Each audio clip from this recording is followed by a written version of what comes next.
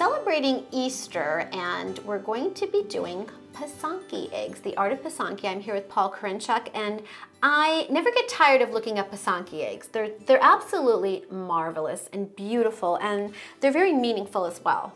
Absolutely. And you've been doing this for quite some time, right, Paul? I'm going to say maybe 40 years, 40 years plus, yes. So let's get started. What is the first thing we need to do if we're going to attempt to do a Pysanky egg? You could either dye them filled or drain them hollow. And then what you would do is you would pick a design. You would need the beeswax right here.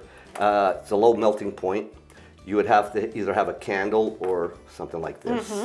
And then the kitska. They come in a variety of sizes, small, medium, and large. Consider this a pencil and the wax lead. So you're putting a piece of wax in the kitska, putting it to the flame, and going over your design. It looks complicated, but it's very, very simple actually. So what they mean by a wax resist method, when I go on here with the kitska, it's going over my design.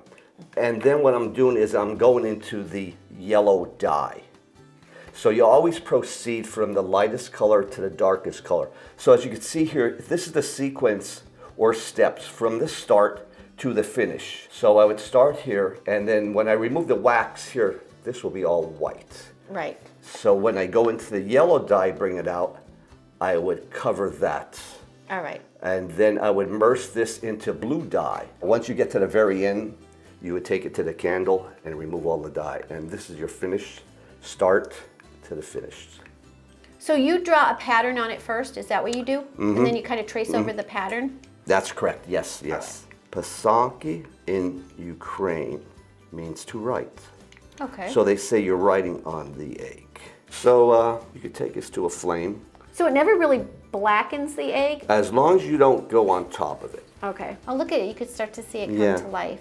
And when you get to the very end and see the colors, that's when it's rewarding. It's so fun. Yes. To see it start to come to life. So Paul, you're going to show us a different technique, right? What's this one called? So this is called drop and pull. So what it is here, Jackie, it's melted wax, colored wax actually. And these are the instruments we use. As you can see, there's like a steel tip. So there's no well to put anything in. You're just dipping it in this time. Yes. So what you do is heat this up in here and try to make a flower. And the wax will stay on there. Oh wow, that's cool. So you're just dabbing it and pulling out. That's all I'm doing, just dab. So they're more or less that's what they say, drop and pull. So you drop and pull.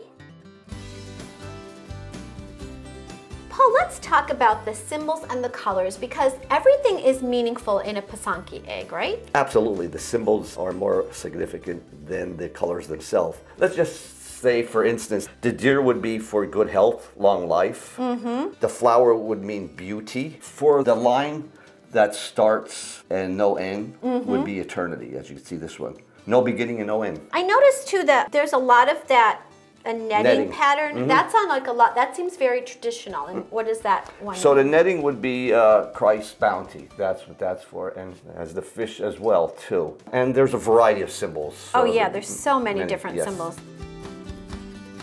Why don't you tell everybody a little bit about how they can find out more about this?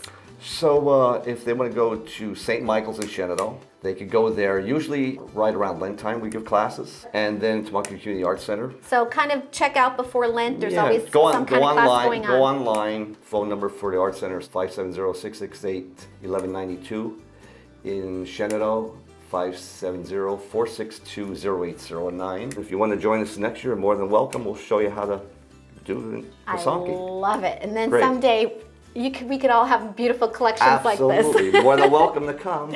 So, Thanks again, Paul, and have a beautiful Easter. Same to you as well. You have a blessed one yourself, and thank you.